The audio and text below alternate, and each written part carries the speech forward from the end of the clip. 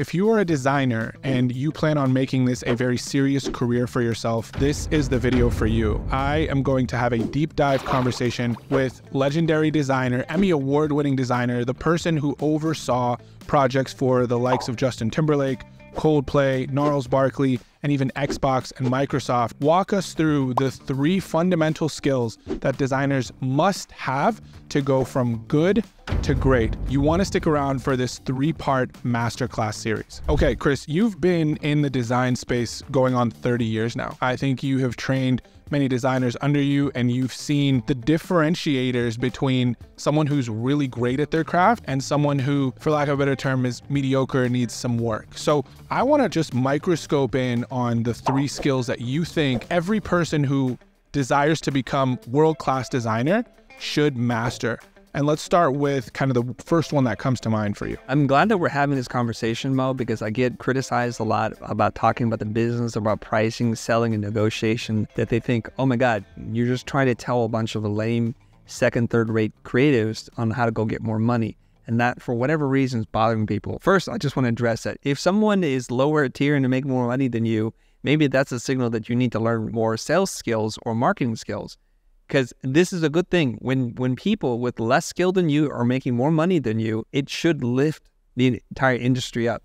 Because the inverse is not good for our industry. They're pulling the prices down. So I think instead of sending me hate mail, you guys should send me love letters. I really think that. But let's get into it. So the presumption is you have some fundamental skills, like you know the tools, either through self-taught, being self-taught, or you've taken courses or you've interned somewhere where you have some basic skills. You know how to put things together. So let me start off, and this is not in any particular order. The first skill that I think is going to be a game changer, it's kind of counterintuitive, is to develop great listening skills. And this is like, why do you need to be a good listener to be a good designer? Is it designing about expression and making things? Most of us who know how to create things can create anything. And although we desire the open creative brief where they say anything you make we'll love, we think there's this fantasy in our mind that we just get to make whatever we want and people will give us money. And in some instances, that's true. When you ascend yourself to a state of being an artist or an artisan or something like that, and you have a clearly distinctive style, people will just give you money to do more of the same. That's both good and bad.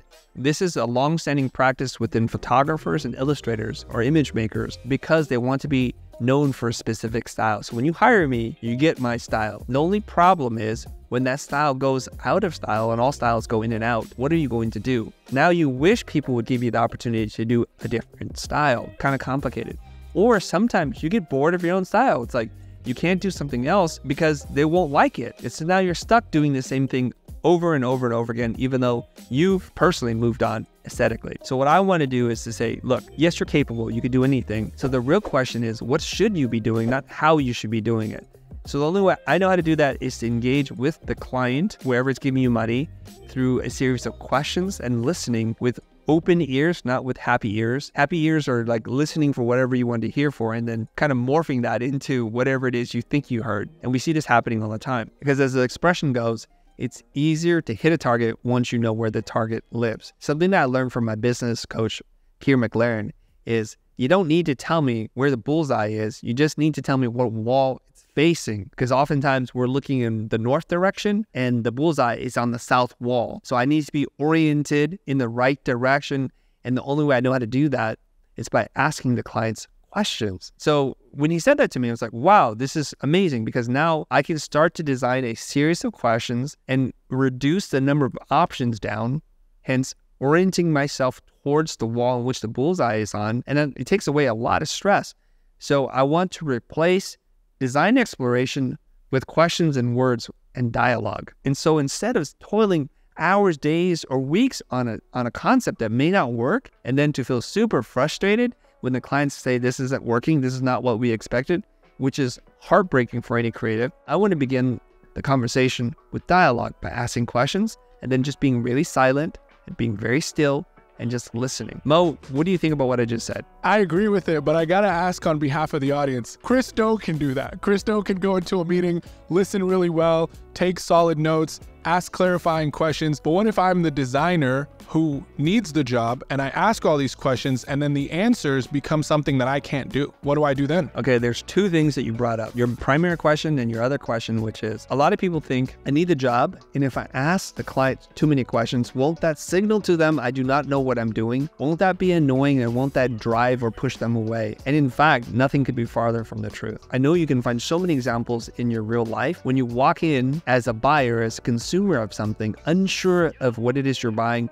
either a product or service, and the person actually spends time talking to you to assess your needs, your budget, your timing, and other things that normal salespeople don't even bother to ask. What happens then is you build rapport and a personal connection with this person, thinking they really care. Whether they do or not, that's the feeling that you have. You might come in and say, I need a certain car. And then they go through a series of questions, diagnostic questions, to help you understand, like, you're better off trading in this car for this and buying a used car, and you'll get more bang for the buck and has a higher resale value. And so you're building a relationship with people. So many creatives, myself, especially in the beginning of my career, I was afraid to ask questions, thinking, who am I to be asking them these questions? And won't that signal to them I'm an idiot and I don't know what I'm doing? But in fact, it's the thing that gets you the consideration for the job. Of course, you still have to have the talent and the skill. It can't just all be cotton candy puffs of something that you can't bite down on. Hey, before we go too far, I just have a really simple ask. I'm not here to sell you anything, but it would mean a lot to us just to help with the algorithm and how it runs. To leave a comment right now, you can type in what city you're from, type in your name, type in anything. It'll help other people find this video. And if you're truly getting value, don't forget to subscribe. So that leads me to your primary question, which is, I need this job. What if I ask him certain questions and I can't do it? On the surface, it seems like a really legitimate question, right? But let me just ask you this. What if you proceed on a job where there's nothing that you can do that will satisfy the client? Aren't you better off knowing that up front versus later on? Because that sounds like some form of torture. Mo. Like, you're a hip hop guy. You can freestyle battle rap. There's a lot of skills that you have. I'm not saying that you can't do it, but what if I wanted you to compose a country song that is a mix between opera and country, right? And you didn't know that that's what I wanted. So you're coming at me with like heavy beats, super dope lyrics, and you keep showing me option after option. And I keep telling you, that ain't it, that ain't it. I'll know when I see it. And eventually, like, yo, bro, what's up? And I say to you as a client, you know what's up? You're fired. I'm not going to pay you.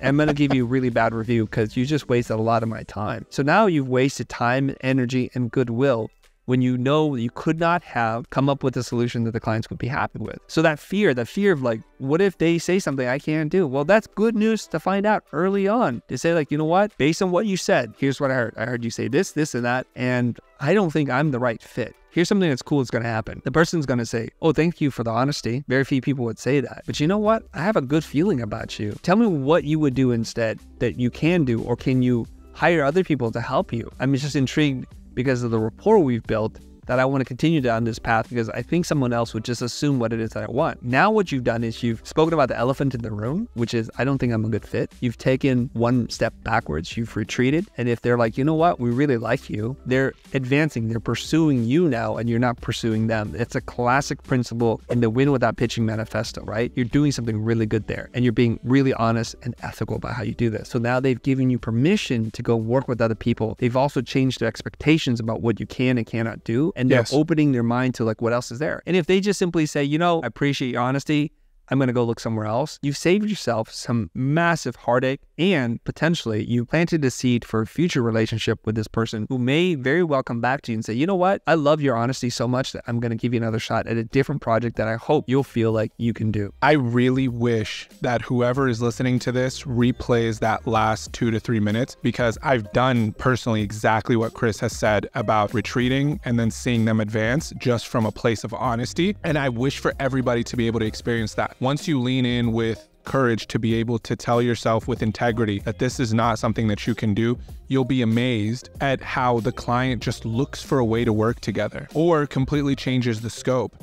And I think, like, having learned this from you, Chris, the position that you put yourself in, even if you don't work together, you're on their vendor list. just from like your honesty for whenever they need something that you can do. I now really understand what you were talking about when we would do role plays that are super aggressive. And you'd be like, Mo, the clients that I've worked with, they don't even push against me like that. So I'm foreign to this experience. What I've learned with high caliber clients is when you're listening and asking thought-provoking questions, they're also listening to your line of questioning to determine your level of expertise in what you do. And they're deciphering, is this person really what they say they're about? Does this person really know the scope of what a project like this would take based on the line of questioning, based on how they're trying to filter me of being a client or bring me in as a client? The second thing they're trying to do is understand if you can actually help them. I remember a client saying this to me, like after we had worked together for a while, he was like, that first discovery call, I saw your work, but I wanted to know if you could help me. And a lot of times that listening and that line of questioning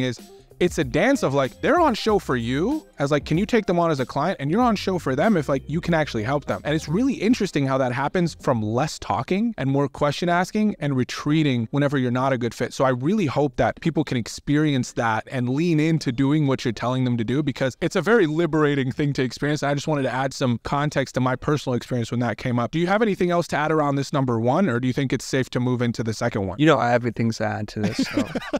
Let me make a metaphor that everybody can understand, I think. Let's just talk about relationships, right? You're at an event, a party, you're a single person, you're out to meet somebody that might be a long-term relationship for you, and you see lots of attractive people. This works whatever gender you are. And attractiveness is what gets you considered. Now you can consider your portfolio, your body of work, your reel, all that kind of stuff as your level of attractiveness, okay? But what's going to seal the deal? When you meet this person, they can say things like, I'm more interested in learning about you, versus talking about themselves, versus trying to sell you on how great and accomplished they are. And if you're anywhere kind of more mature in your life, you're already way tired of those people, whether it's men or women. It doesn't really matter. You're like, you know what? I've had this experience before. I'm not interested in you just sucking up all the energy. But the person who winds up being the most interesting person is the person who's most interested. They're interested in you. They want to ask questions. They want to learn about what your needs and wants are. And when appropriate, they might say a thing or two. And it goes down to this fundamental thing. Everybody wants to talk about themselves. Facts. So if you want to be more attractive to other people, ask people genuine questions about what they're looking for, and then just be willing to listen. Now I want to tell a story to put this like into super concrete example. Okay, this is a real story. This is real life. I've worked in advertising and broadcast design for over 2 decades. Unfortunately, as the industry evolved and there were more people, more suppliers, and there were demand for the work, we got into this thing where the whole industry became highly competitive and was pitch-based. So you only win projects based on your ability to pitch. So being fairly new to this, I hated the pitch process. We were doing work for free in hopes of getting work. It's a horrible practice, but that's how the industry evolved into, unfortunately. So in the beginning, we'd get on the phone, we'd talk to them, they would tell us the script, the idea, the creative brief, and then we would go away, and with a team of 5 to 10 people, we would work on multiple ideas. Wow. And the reason why we did that was because we didn't have a clear idea ourselves as to what might work. We let the clients use broad language. They use suitcase words that have many meanings depending on who's asking. And we just did that. And that's how we thought we were supposed to pitch. So instead of walking in with a few ideas, we'd walk in with volume. It was tonnage. We would overwhelm the clients with so much exploration and so many different possibilities. And we thought, well, that's a competitive advantage. They're going to be blown away by old ideas. Now, you know this, Mo. We start to create the paradox of choice. You ever go eat at Cheesecake Factory? It takes exponentially longer at Cheesecake Factory to pick what you want because the menu is like 10 pages deep. You're not worried that you're going to have a bad meal. You're worried that you're not going to have the best meal. So you're like, maybe I want the chicken cacciatore, or I want the pizza, or I want the Caesar salad. I don't know what I want. And so naturally, it takes you a really long time to go through this. If you ever watched an episode of Kitchen Nightmares, the first thing that Gordon Ramsay does is he chops that menu down to nothing, because what you can do is you can make a few excellent dishes and allow the clients to pick 1 or 2 things that it's going to be a really amazing experience. And so we would pitch this way for many years until we learned that if we just ask better questions and we listen, the amount of exploration, like say we're going to explore 10 ideas, becomes 2, sometimes just 1. And we tell the clients, we actually have a very clear idea as to what you want. We would say it in words and describe it and say, is that what you're thinking? Do we have this correct? And they're like, yes, and that's it. Now, imagine if we had the same 10 people that were going to work on the project, work on 10 different ideas, we get them to work on 1 idea. So instead of going a mile wide, we go a mile deep. So now we can get into very specific ways in which each frame is going to look, the story, the conceptual development is really tight. And then we say that we might lose, but we have a better shot of clearly articulating our vision for what it is that we're going to do, that the clients then have one decision to make, not 10. The one decision they have to make is this what we want? If it is, we got the job. And we saw something quite remarkable happen. Our win rate went up, our expenses went way down. We required fewer people to work on it, and it reduced the amount of burnout that people were feeling, because when you pitch on a job that you don't win time and time again, it's demoralizing, and it feels like it's a waste of money, time, energy, effort, and artistic capability. So that's a really concrete example of how when we ask the right questions and we listen and we focus our energy on doing less but better, everything works out better. If you found that listening and asking really great questions is a skill you want to dive deeper on, watch this video.